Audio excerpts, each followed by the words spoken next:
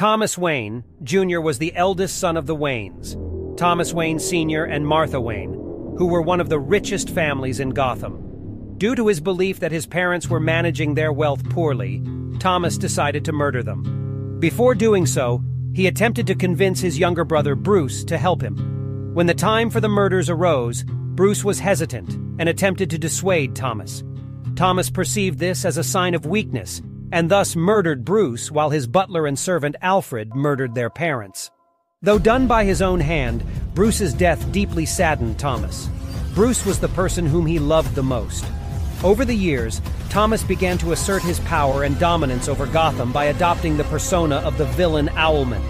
He used this costumed identity to strike fear in his foes, blackmailing, threatening, and paying off everyone important in Gotham until the city was essentially his. Hello, my name is Martian Comic Hunter. Subscribe this channel for more comics-related